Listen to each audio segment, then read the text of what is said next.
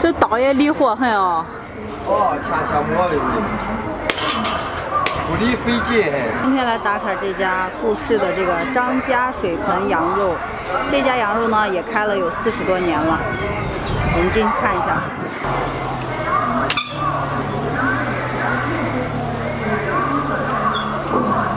肚子里边都有油了。哦，有羊肥。这是啥羊？山羊。当地农户可以山羊。哦，山羊不膻哦。哦，山羊香，肉丝细，口感好。这个油好多呀啊，这个。哦，羊肥熬汤香好过。浓度高。这得是也是老羊啥？哦，老羊。咱直接去端过去就下锅呀啥？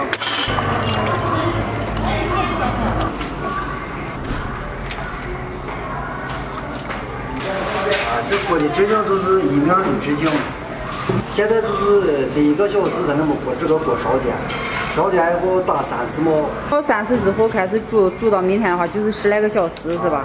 先是大火，再是小火，慢慢煮。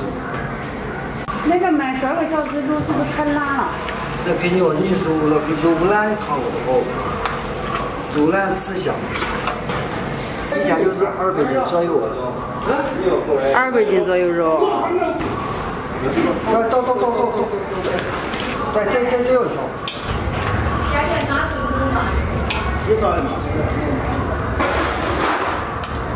每天打磨半个小时，后面一些碎了、脏东西啥的就全部打干净了。来摸手去啊！来。这是羊杂噻。对。有酸坡的羊杂。对。有肚子、羊肝了啥的。咱这店开了多长时间了？哎呀，40多年了。40多年了啊！那你干这干多长时间了？这20年。就咱这一天能弄几只羊？4只。4只羊啊！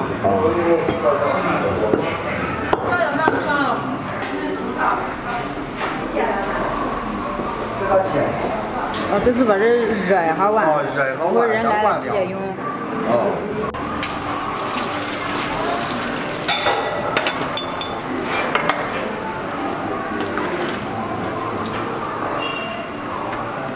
放一点花雕水，放一点调料水，放一点油。味精，来点明油，这明油。哥，你做这做多长时间了？我10几年了。10几年了啊！咱这一天能卖多少碗吗？一天都是4、500碗。4、500碗。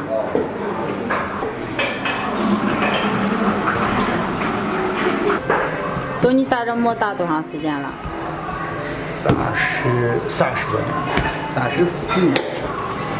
34年了。咱这一天能打多少馍？现在这一个月是3袋，能接起的就是5袋6袋。一袋面大概能打多少馍呢？260、270，最大270。哦，那你说接起是要打成千个馍了。那这生意好啊。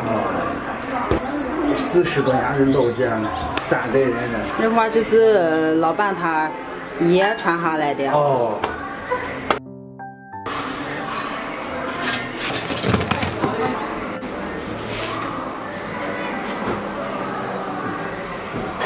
好，我是小妖。这小妖呢，今天又再次的来到了这个故事的镇上。因为这边呢，我听当地的朋友说，这边有几家的羊肉都做得特别好。继上次之后，我今天来的这家店呢，是已经开了40多年的一家老店了。之前拍的时候啊，下面有很多朋友留言说是那个肉都烂成那样了，还能吃吗？那我们这边蒲城包括渭南这边的水盆羊肉，都是以肉烂汤自鲜。肉的话煮得足够烂，它把肉里边那种香味熬出来之后，汤的话才会比较鲜。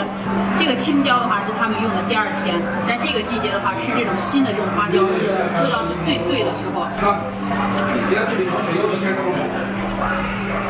喝这个汤的话，喝进嘴里边啊是那种把嘴唇子都麻的都不行的那种感觉，但就是喝一口就特别爽。1份23入好多呀。其实吃这个水盆羊肉啊，说实话，我每次来基本也只是为了喝汤来的。肉的话，你让我直接这样吃，我也觉得有点柴。所以说我一般的吃法的话，都是把肉加进饼里边。